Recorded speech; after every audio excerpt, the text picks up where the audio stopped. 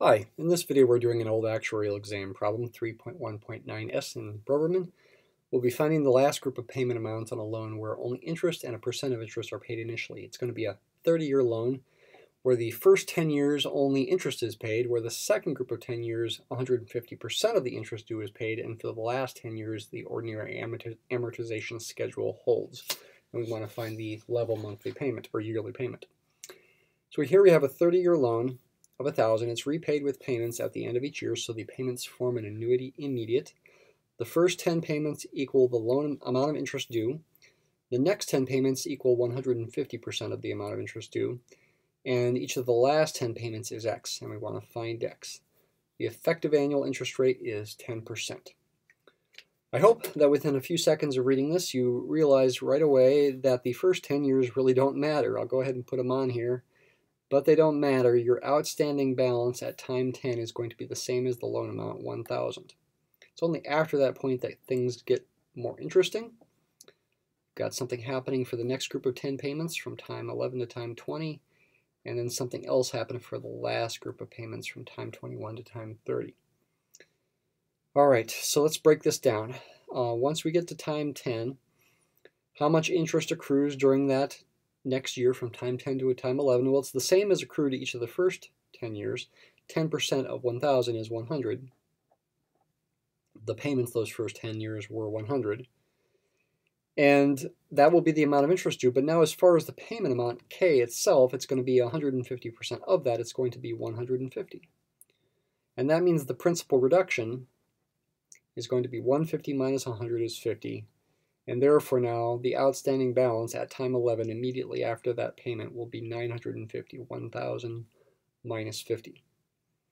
All right, you might be wondering, is there any sort of magical formula that we can use to solve this problem pretty quickly? Well, there are formulas we can use, but it's maybe not clear what they are yet. I think it's probably worthwhile to go ahead and experiment and see if you see a pattern here, and also use your mind, use logic to see if you can discern that pattern. Over the next year, from time 11 to time 12, the interest that accrues is 10% of 950, which would be 95. You are going to pay 150% of that. So take that amount, that 95, and multiply it by 1.5. Your payment amount is going to be 142.5, which means the difference, 142.5 minus 95, which is 47.5, is the amount that principal is reduced. So the next balance goes from 950 down to 902.5. Now think logically, okay? So each payment here in this group of payments is 150% of the interest due. The interest is 10% of the previous balance. Therefore, the amount you pay is 15% of the previous balance, and your principal reduction is 5% of the previous balance.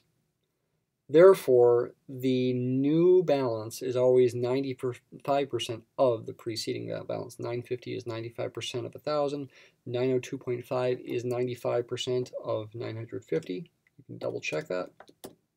Take 902.5 divided by 950, you get 0.95, 95%. And that pattern would hold. Which means if we just keep doing 95% of our outstanding balances, we can get the new balance at time 20.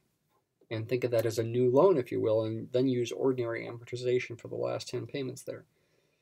So you multiply by 0.95 squared, for example, to get from time 10 to time 12. You'd have to multiply 1,000 by 0.95 to the 10th power to get the new balance at time 20. 0.95 to the 10th power is this. Multiply that by 1,000, you're going to get a new balance of 598.74. Okay, I'll go ahead and carry more decimals like I often do down here. Just being a little bit paranoid about it there. That'll be like the new loan amount, if you will, at time 20, and now you're going to use ordinary amortization to figure out these new payments of X for these last 10 years. This present value at time 20 is going to be equal to X times A 10.1, right? 10 payments, interest rate of 0.1. That's going to be that product. That'll be the present value of this income stream at time 20, and it has to equal the balance there. Figure out A10.1. That's something you should be able to do at this point just with your calculator. Take 1.1, take its reciprocal, that's V. Raise that to the 10th power. Subtract from 1. And then divide by I, divide by 0.1. This value of A is 6.14456711. Divide both sides by that, take its reciprocal, and multiply times 598.73694. And you get X to be 9744. And that is the correct answer. Okay? So, I don't know, I felt like when I started this problem that it seemed a little like it was going to be a little difficult, but now once you see what's going on here, it's really not too difficult. Just got to be patient, and hopefully you'll see the pattern, especially the pattern in these outstanding balances.